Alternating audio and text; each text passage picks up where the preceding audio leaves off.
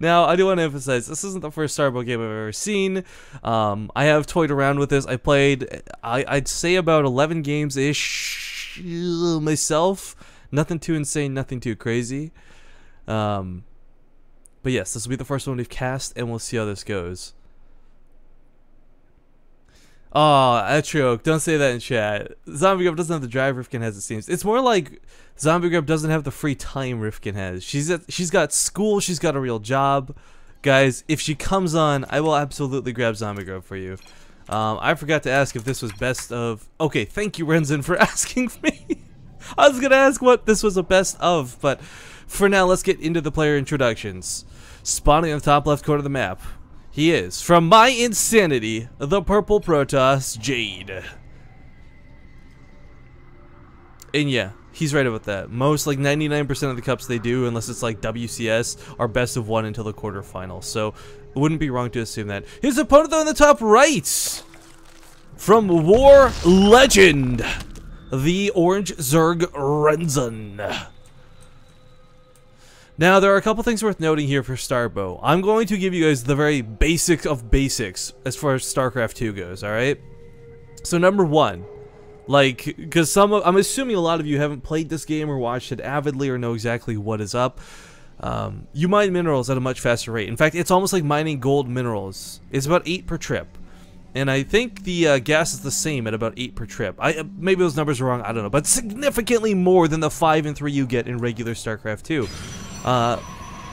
So it's kind of cool. Like, you get minerals faster to the point where you don't have to worry about having this 6 saturation in order to sustain the game. The maps, of course, have a lot tighter chokes, and the number one big thing, guys, especially this is important because we have a Protoss player, is force fields were taken out of the game. Now, you might be like, hold on. Well, actually, not just force fields, but warp tech is much later, too. I'll talk about that in a second. Because there's not a lot of theorizing about the game right now. There's no meta game. There's not a lot of like standard versus off-kilter builds.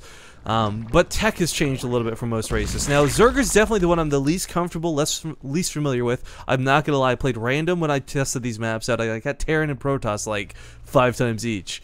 Protoss have some pretty cool tech things. Worth noting here on the Nexus, you'll notice there is no energy bar because you don't start off with the ability to chrono boost. That actually gets researched after you build your first warp gate. And warp gate, as I mentioned earlier briefly, does not actually have a tech like or a warp tech immediately available through the cyber core. You actually have to like way later add that on. Now, we do looks I don't know if Jade's really gonna try and go for a cannon rush. I think he's just trying to fake his opponent out. It looks like, yeah, that's gonna be the case.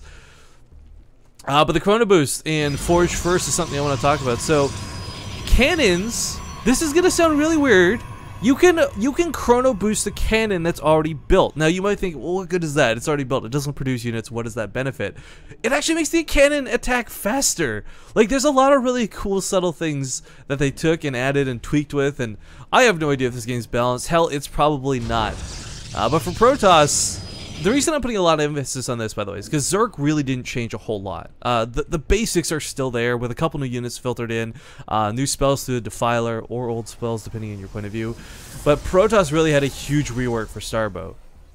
Now, one of the other things I was going to talk about is the cool little tech advantages they get. Now, what we have here is the Kadrian Crystal coming down. This is what's going to allow the Nexuses to do the chrono boost that we're all used to and comfortable with StarCraft 2. Do I have music on? Okay, I do. It's just really quiet. But also a second ability is added to this, where you can actually not just chrono boost, but you can kind of do like a Mothership Core recall. You target 5 units and bring it back to your Nexus. And as you can see, by the way, physically adds on the upgrade. How cool is that? I mean, the Nexus looks stupid as hell and goofy, but still pretty darn cool. Third base coming out of RenZan. Like I said, the basics of StarCraft 2 are still here. As a Zerg player, you need lots of hatcheries. Larva injects were changed, but if you got extra hatcheries, it helps make up that difference. And we currently see that going on right now in the hatchery. So what the inject, oh god, queens, oh fuck, I forget, they get so many different things. Queens do not attack anymore, guys. They do not have, well, no, I take that back. They do not have an auto attack anymore. You have to on-activate it. And something you see here in the top left is a Dragoon building. Whoa, what's that? I'll talk about that more in a second. There's so much to talk about.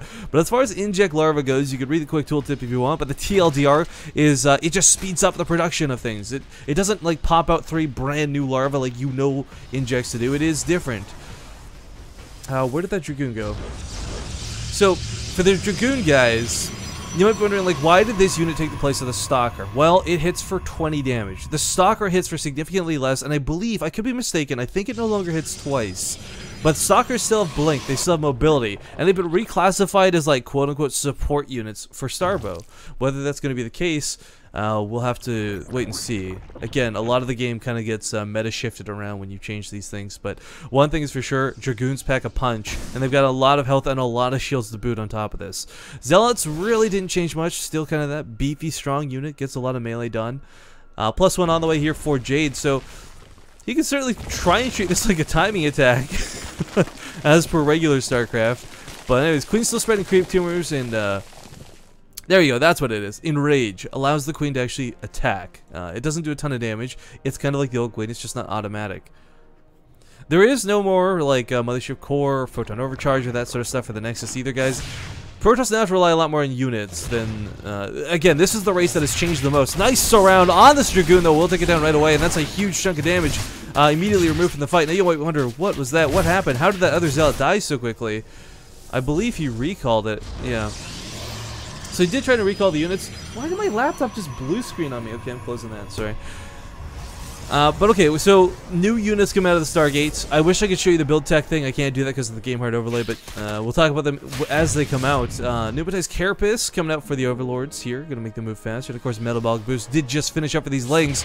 Gotta plug that wall though, Jade. Has to be careful. There might be a cannon here. He's gotta overcharge this, or sorry, Chrono Boost if he wants to get some damage done. But now Lings flooding into the main are gonna be a small bit of a problem. And again, guys, no Warp Tech immediately available means he has to build units and chrono them out. Now you might be like, wow, this is such a big disadvantage for Protoss. You will notice the Chrono Boost is making this gateway move like it's on crack. It gets huge benefits on gateways, opposed to like a Stargate. It looks like Zealots will barely hold the line, and that little bit of a speed boost is going to be a nice kicker here. So Zealots no longer have charge either. So I'm trying to cover the basis for people who have never seen Starbow before. There's certainly some elements we're going to take for granted, and one of them you'll notice here is these Zealots that move like they're on crack! They've taken some sort of stim pack! And that is the upgrade they get in lieu of charge. Roaches look a little bit different, but they haven't changed too much in their essence. They look more like the primal roaches, which is kind of neat. But they get this, you know, the tunneling upgrades, what we're used to already seeing from them. So they're really not that much different of a unit physically, or I guess design-wise. Looks like we might have some storm drops coming out of Jade though, which could be pretty cool if that ends up happening.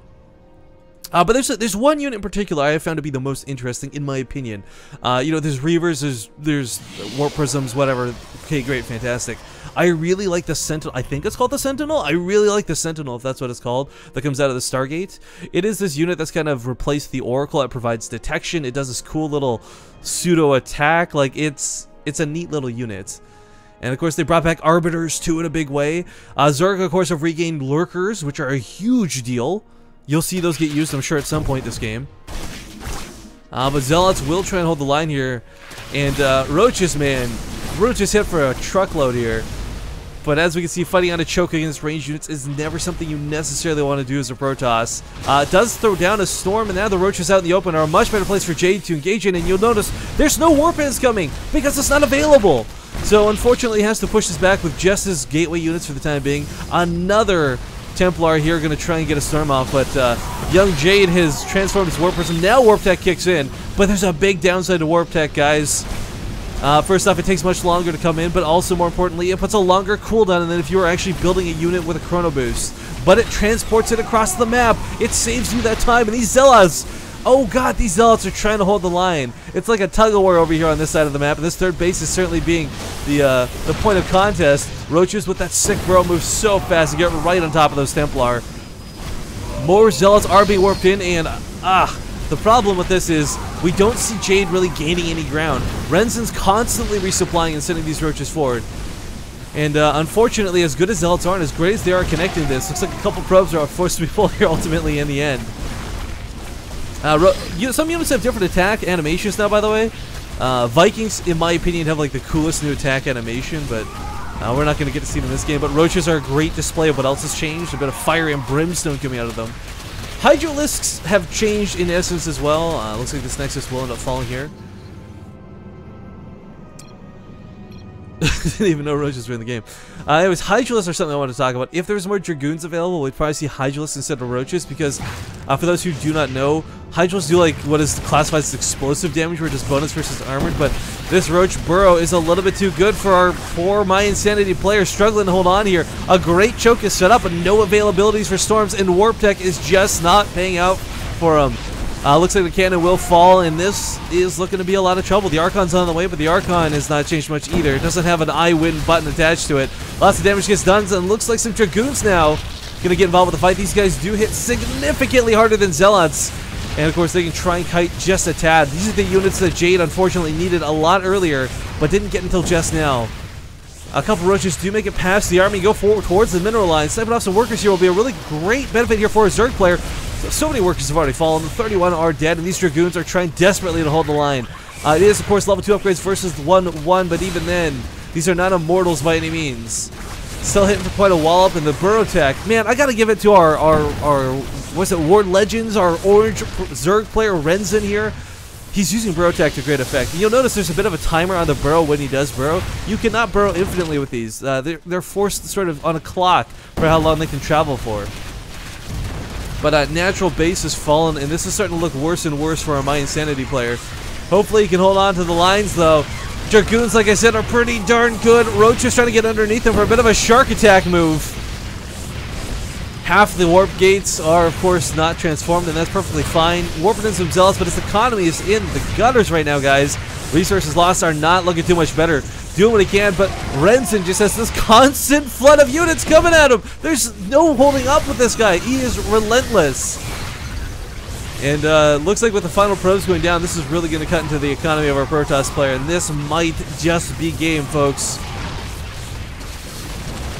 Roach Burrow is just being used to such extent here. Really love seeing this guy use it up. No Reavers were ever made this game, sadly. I was kind of really hoping they would eventually come out. They would have paid off really nicely against what is especially against these Lings, but Roaches don't even get cleaned up. Good game is called. Thank you, Jade, for playing in the first ever STARBOW tournament, but also the first ever casted STARBOW game on BaseRate TV. You will not be forgotten. These units never die. It feels that way, big handies. It feels that way. But of course, you just need the right units to deal with them.